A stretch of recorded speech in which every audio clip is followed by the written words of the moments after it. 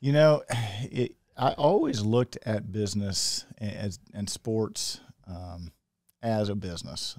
When I graduated from Furman in 2003, I got drafted by the Blue Jays. And in 2005, I asked my mother-in-law at the time if I could marry her daughter. Her first question to me was, how are you going to support my daughter? Which is a fair question. I was making $800 a month at the time playing minor league baseball, not a care in the world. Oh, that much? Yeah.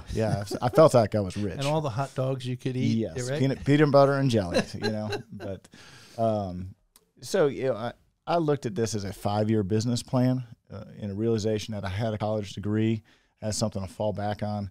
But if I didn't make it within 5 years to where I wanted to be, then I was going to start my life. Because what I didn't want to be is a 35, 40-year-old not being able to support my family and still fighting that dream and then having to start all over when you get out. So I was lucky enough and fortunate enough to make it 9 years in professional baseball, but I got to a point where I just didn't enjoy the travel anymore, didn't enjoy being away from my family, and my priorities at that point had shifted.